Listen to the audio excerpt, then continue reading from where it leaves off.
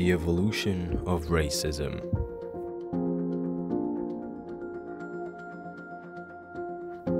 In our time period, living organisms have diversified greatly. A countless number of different species lives all around the globe.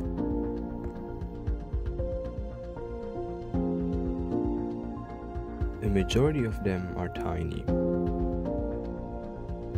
Others are small. Many are big. And some organisms are just huge.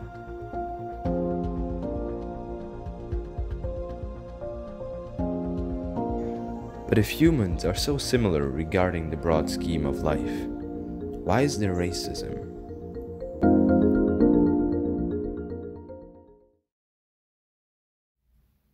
The history of racism. Beginning in the 1620s, American colonists started purchasing black people from Africa and forced them to work. There was no salary, and slaves that were seen as disobedient by their masters were punished harshly. Many groups and individuals tried but failed to end the cruel treatment of black people. Using slaves as cheap labor workers was easily justified by white farmers. They saw black people with dark skin as inferior to white-skinned people simply because of their different skin color. This trend of superiority was not only popular in America. European countries took over the land of many African populations in order to spread their own culture. And once again, they thought it is the right thing to do because they saw it as a white man's burden to bring civilization to the uncivilized, which according to them were the black people. In the United States of America, it took an entire civil war to abolish slavery. European countries also lost their colonies, one by one, finally giving the colonies the independence they deserved. Racism is still widespread and a popular cause for social injustice. And modern humans are the only species to generalize other individuals by the color of their skin. But what exactly makes us human? Is it the size and shape of our bodies? Or our ability to use tools? The color of our skin?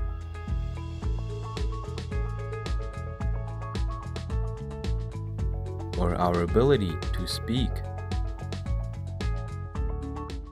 The answer is a little more complex than that, since it is often hard to strictly classify a species. Most traits have evolved slowly over the course of evolution and are therefore not completely unique to us humans. But two things that are special about our species is our ability to communicate extensively and that we discriminate other individuals of our own species based on their skin color. Communication through sound. Sound, as a medium of communication, also exists in many other species, two of which are whales and birds. But other species have different mechanisms and are more limited due to their cognitive capacities. Whales are able to produce several different types of sounds. For navigation purposes, they have specialized short and long-distance sonic sensors that reveal speed, shape, and material composition of the objects around them. Additionally, they have low-frequency sounds for long-distance communication or to scare off other animals. The sounds are produced by air that is passing through the whale's phonic lips, which are analogous to the human nasal cavity. Surrounding tissue starts to vibrate, and those vibrations will then be shaped into a beam by the so-called melon. Due to the extremely low frequency, a whale's sound can travel up to 2,000 miles underwater. As everybody knows, from all the chirping birds during the warm seasons, birds can also sing. They mainly produce sounds to attract mates, warn others, and to defend their territory.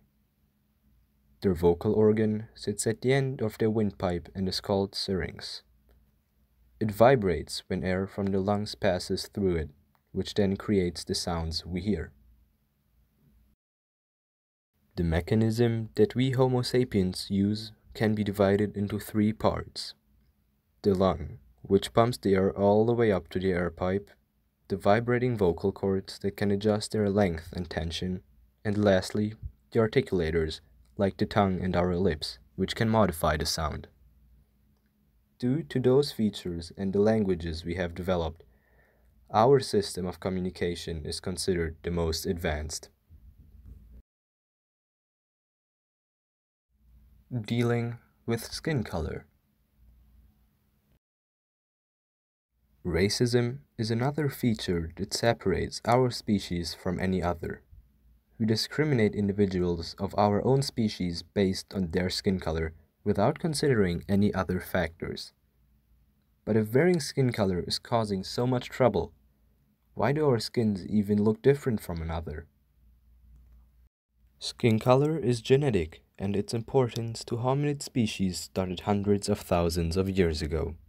The darker the skin, the more UV light gets reflected by it. Absorbing too much UV light damages the body, but not absorbing enough leads to a folate deficiency, which can also be a problem, since folate is needed for the production of vitamin D. This delicate equilibrium led to the evolution of dark skin in places with high UV levels, and lighter skin in places that have a reduced amount of UV light. The pigment responsible for the different skin colors is called melanin. Two different types are produced by melanocytes. The combination of the two types and the amount of melanin ultimately determines the color of our skin. They protect the cell's nucleus by forming a cap around it, which then absorbs dangerous UV light. Skin color is only a small part of us that does not say anything about our value. There are so many other things that define who we are as a person. Generalizing and discriminating people based on their skin color is cruel, but unfortunately, many people are too blinded by the privileges that this system gives them. The future of skin color.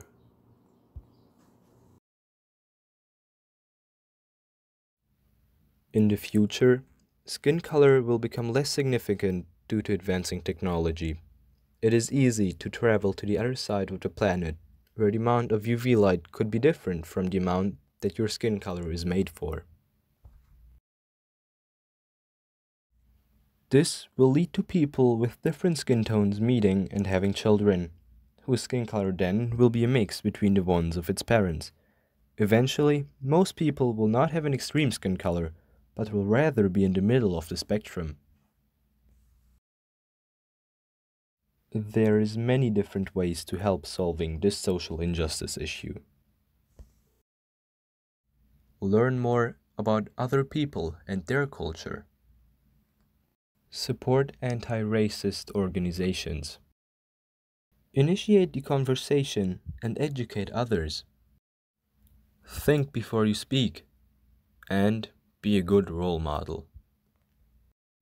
And maybe one day no one will be judged by the color of their skin, but by the content of their character.